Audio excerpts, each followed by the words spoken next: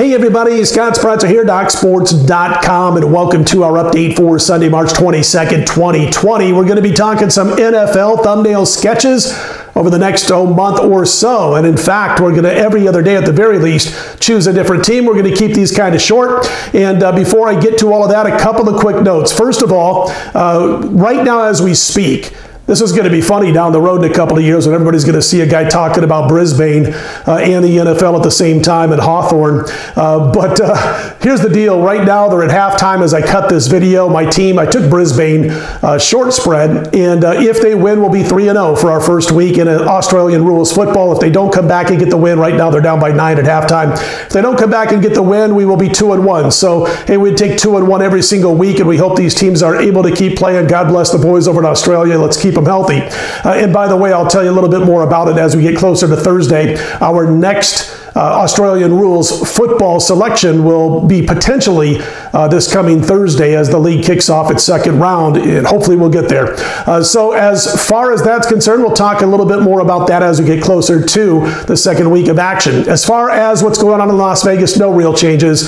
We're, day 3 or 4 into a virtual lockdown in Las Vegas, and I talked about that in the last couple of videos, so I'm not going to bore you with that information, the same information every single day. If we do hear anything newsworthy in Las Vegas, where I've lived for over 30 years, I'll certainly talk about it on these videos. But I want to keep them as short as possible. So having said all of that, I just want to jump in and do these NFL thumbnail sketches where they sit right now. Of course, we'll update it later on this summer as we get close to the preseason kickoff. But again, no particular order. I just happen to be thinking about Todd Gurley being cut loose, Clay Matthews being cut loose by the Rams. And so we're going to start with the LA Rams. First of all, you can't blame what the Rams did, really, I guess, when they signed Todd Gurley a couple of years ago in 2018 to a $60 million 4-year deal. And the problem was this season, or going into this season, is that they had $45 million out there in guarantees. So they couldn't trade him. I mean, nobody wanted to trade for Todd Gurley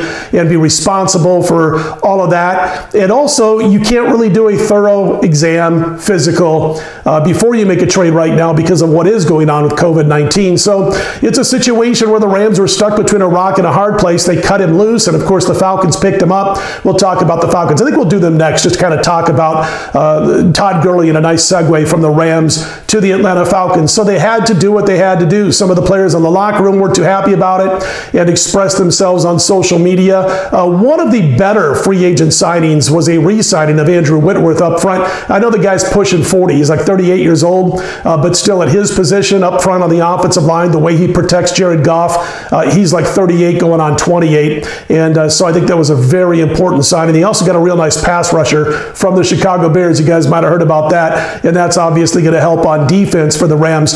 But here's the thing. They cut Todd Gurley loose. If you recall, going back before last season, they were coming off the Super Bowl loss to the New England Patriots. They had a terrific season. I think something like the 36 games before last year's start, they had gone like 26-10. Todd Gurley had caught for 25 yards or more in 23 of those games. They were 19-4 in those games. And in the other games he played in, they were like 5-5 when he was held below 25 yards receiving. And I'm getting to the point about the Rams here in the offense as they move forward and why they cut Todd Gurley loose. If you recall back around November 18th or 19th, 2 seasons ago, the Super Bowl run, that season that the Rams made, they were playing that great build-up for that primetime football game against Kansas City in second or third week of November, 54-51 final. And I'll never forget, I wrote it down, I talked about it on radio shows for the rest of that Super Bowl run season, where Todd Gurley was running out of bounds and awkwardly stepped on a down marker, and really he never was the same again.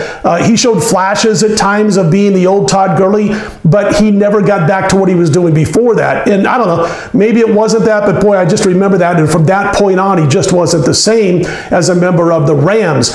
So here's what happened in the Super Bowl. You had the Rams just high-flying, high-powered offense, all the stuff they were doing with offense. And then, of course, you got Bill Belichick, the brilliant mind on defense, his assistant coaches. And basically what they decided to do was put somebody on Todd Gurley out of the backfield, because I just told you what the record was when he received more than 25 yards leading up to that. They were 19-4 those 23 games. So they made sure they had a defender on Todd Gurley. They made sure they were putting pressure on Jared Goff. And that was that, folks. I mean, it was almost as simple as that. They were able to get pressure on Goff. They completely threw off their offensive timing. He didn't have his safety valve anymore in Gurley. And I wrote a couple of notes down back then, and just again, as I was about ready to cut this video to update it. But listen, the 2018 season, Goff has 32 touchdowns and 12 picks. The Super Bowl comes along. New England just made the adjustments I told you about. And if you combine that Super Bowl loss with the 2019 campaign, Goff had 22 touchdowns and 17 interceptions. So from a 32-12 season to a 22-17 season, and in that division, not good enough to make it to the postseason.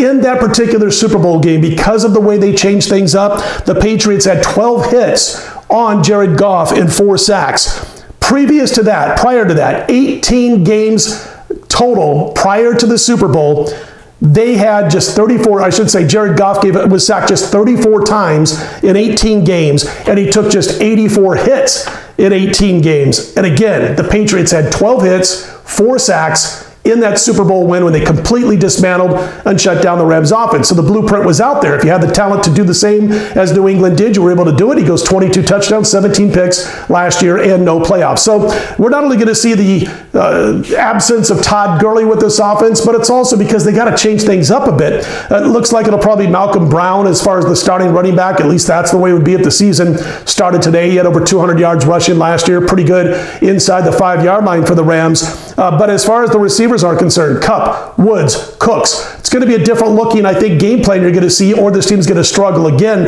But I don't know if Jared Goff can take advantage throwing the football downfield in what's going to have to be an adjusted offensive game plan and set that they've had the last couple of years.